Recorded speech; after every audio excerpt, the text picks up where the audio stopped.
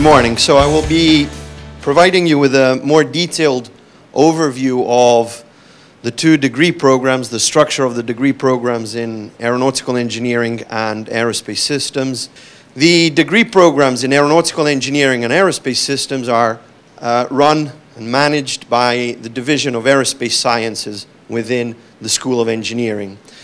The Aerospace Science Division was originally founded in 1951 as a department of Aerospace Engineering within the old Faculty of Engineering at the University of Glasgow.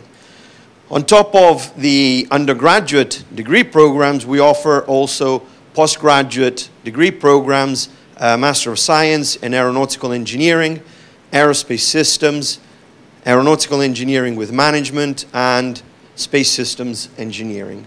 So, looking into a bit more detail in the two degrees that are being offered, the first one is the Bachelor of Engineering with Honors in Aerospace Systems. And what is Aerospace Systems?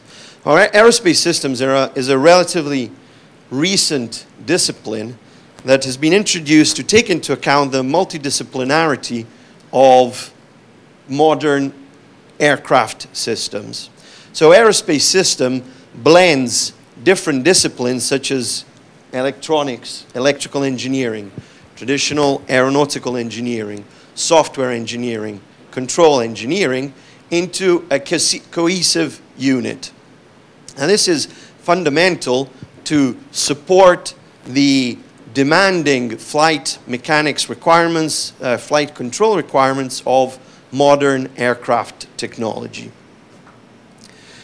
The degree is taught over 2 years with 120 and 130 credits over the 2 years. Here you can see the list of topics that are taught in the two years of course. If you go to our booth in the main foyer area, we have brochures that provide you with more detailed information on all the contents of the different courses that are taught. And the second degree is the Bachelor of Engineering with Honors in Aeronautical Engineering. And this is a more traditional overview of aerospace engineering, looking at more classical aspects of aeronautics, such as aerodynamics, fluid mechanics, structures, and propulsion. Again, 2 years, the course structure is similar. There are a number of courses that are replicated, that are common to both degree programs, but obviously to highlight the differences in focus of the degree programs, there are modules that are associated with only one of the two degree programs. Relevant points of these two degree programs. You have 130 credits in year 1 and 120 credits in year 2. 10 credits course correspond roughly to 100 hours of learning time. Now this doesn't mean 100 hours of teaching, because there wouldn't be enough hours in a semester to fit all those classes. The 100 hours, the 100 learning hours correspond to roughly 20-25 hours of teaching contact, and the rest are tutorials, labs, and personal study time by the students. The courses are examined at the end of the semester.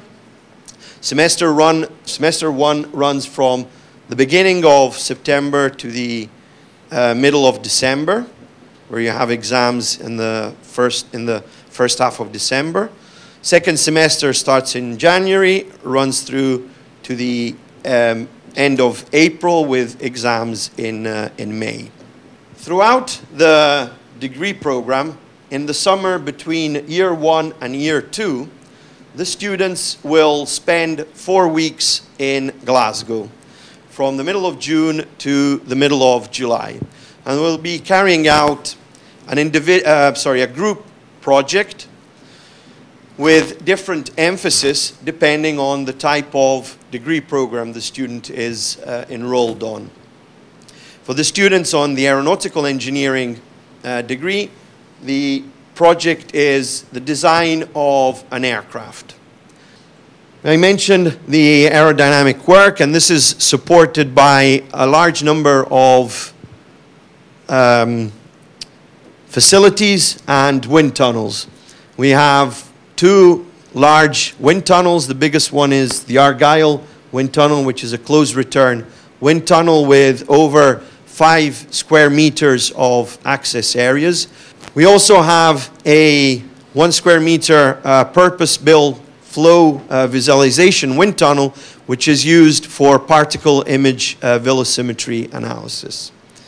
And then we have the concurrent design laboratory, which is used to perform distributed computing and multidisciplinary design.